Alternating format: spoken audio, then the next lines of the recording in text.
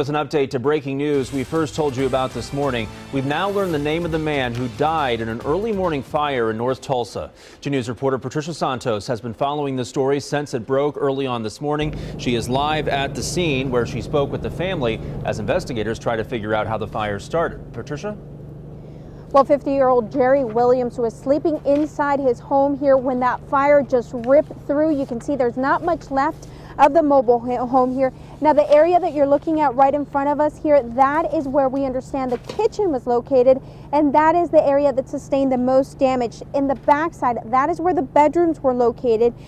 This morning, as part of their investigation, investigators had to cut through parts of the wall in order to figure out exactly how this fire started. This morning, I spoke with the victim's sister, who tells me her brother was strongly rooted in his faith. In fact, she says she saw him just last night at church. He just did whatever he could to help anybody, and had helped me through the years, and I think anyone at his work would say he was a very loyal and trusted worker. He was the guy who would always, you could count on him to come into work. Now, Williams is survived by his sister, mother, and nieces and nephews.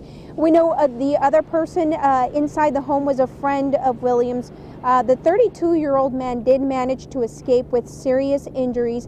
The fire here at the Elba Terrace Mobile Home Park broke out around 3:30 this morning. The couple who called 911 tells me they saw the flames and then tried to run in to get Williams, but the fire was just too much to handle. Firefighters say it could have also put them in harm's way.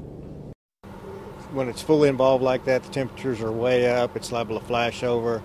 Again, we're wearing protection, and it's still very dangerous for us. So since they don't have any protection on, they're really risking a lot. And Williams' sister this morning telling me there were no working smoke detectors inside the home here. Of course, this is a very difficult situation for her family, she says, but they're going to take it just one day at a time. Investigators still do not know yet what caused this fire.